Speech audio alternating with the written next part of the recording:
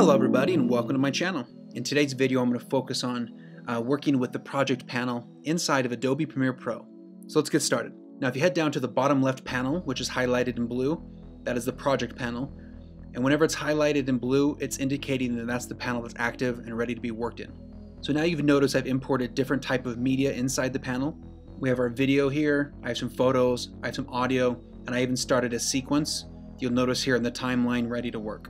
So you can view all of your items inside the project panel a couple different ways. This is the icon view. You notice it's highlighted in blue, and that view shows the visual side of it. To me, this is what I like working with because I just like seeing the images and my eye can grab it and I know which one it is. I just like that better. But there's also the list view option, which you click on it, and it just has more of the information. It'll have the frame rate, the length. You can also scroll down here on the bottom and drag it across. There's a lot more information added if you prefer that. Now, if you prefer the list view, but you wish there was a little bit more visual aspect to it, come up here under the project tab, go down to preview area, and if you click that, it'll have a little tiny preview here of whichever one you have highlighted. So that way you can work in the list view and have some sort of visual thing. But because I like working in icon view, I'm going to go back and turn that off and then switch to icon. Now, if you like this icon view, but you wish you could kind of move them around in different clumps and organize them a different way, right next to the icon view, you can see this freedom view. Click it, and this way you can drag and kind of throw them out wherever you like, almost as if you're organizing or doing a puzzle and you're spreading the pieces out however you like. But once again, I like the icon, so I'm going to go back to the icon. Now, as you can imagine in this window, there's only, 7 things here. But if you have 70 or 80, you have a bunch of different type of songs and B-roll and all those different things, you want to be able to organize this a little bit better. So this is all just in the general area. But I'm going to teach you how to make what they call bins. It's essentially like a folder. So let's head down to the bin area. It looks like a folder and it says new bin. Click on it. It prompts you to label it immediately. So I'm going to name this video. And now I'm going to grab all of my videos and drag and drop. Grab one more video and throw it in here. So now you notice I have a video folder, which is a bin, and there's 3 videos in there. Now let's start another one for the 2 photos I have. So let's head down to new bin, click it. Once again, it prompts you to label it already, and I'm going to name it photo. Now instead of going individually one by one, you can also do this, shift and hold it down. It'll grab them all and just move them at one time. So now we have 2 bins, which look like folders. We have the video bin and we have a photo bin.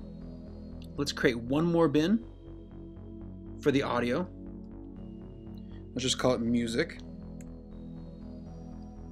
Let's grab this bad boy and boom. So now we have the sequence, we have the video bin, we have the photo bin, and we have the music bin. So that way if you have 30 videos, you can put them all in there. If you have 25 photos, put them all in there. You have 10 songs or sound effects, put them all in there. So that way you can organize them and have this visually free.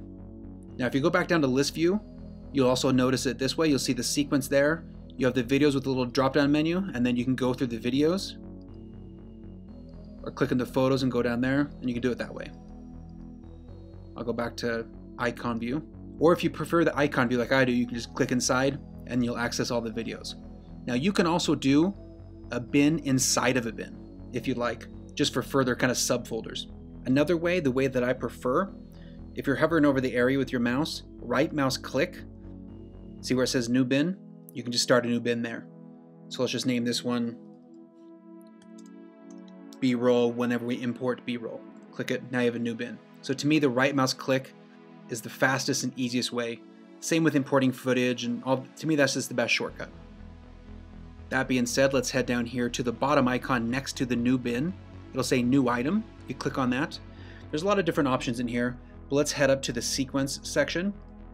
And this is how you create a new sequence. You'll notice there's sequence presets for the different type of media you might already have or whatever your project you want it to be. Start a sequence with that in mind. So if you have a 1080p, 24 frames a second, that's already pre-done. Just click start, you're good to go. Now for some reason, if you want to manipulate it to have different options, go up here to where it says settings. And this way you can manually change all the different aspects of whatever you want your sequence to be. And once you figure that out, if you like the preset or the custom, we'll go back. Let's just say we want to do the preset. So let's do the high def 1080 1080p 24 frames a second. We'll click OK, and you'll notice it popped down a new sequence down here. So let's highlight it. We're going to change the name, and let's just do, let's just change it to sequence 2. And that's how you start a new sequence. So like I just explained about the right mouse click again for the new bins, you can also do the sequence that way. So just right mouse click, new item, and there's the sequence. So it's the same thing as hitting this tab down here. You see all these items here? If you just do right mouse click, new item, same thing. And you get to that exact same page. So to me, I found right mouse click is just the quickest, because you get, and you're working, just right mouse click, boom, boom, boom, versus heading down and like trying to hunt for the icon and so on. Now also, once you start getting more items in here, there's going to be a lot of things, all the different videos and all that stuff. You can use this little scroll bar if you want to make it larger or smaller. Same thing with the list view. You can make it a little smaller or larger, whatever your preference is. So now we've kind of gone over all the bottom items. Head up here to the top. This is the basic project tab, and then all the different bins we have. Also, if you head over to the effects tab, it has all the different effects listed here. I generally don't grab effects out of here because I like to do it when I'm further down the road in my editing process, and I can just change to the effects layout, which I'll show you in a future video.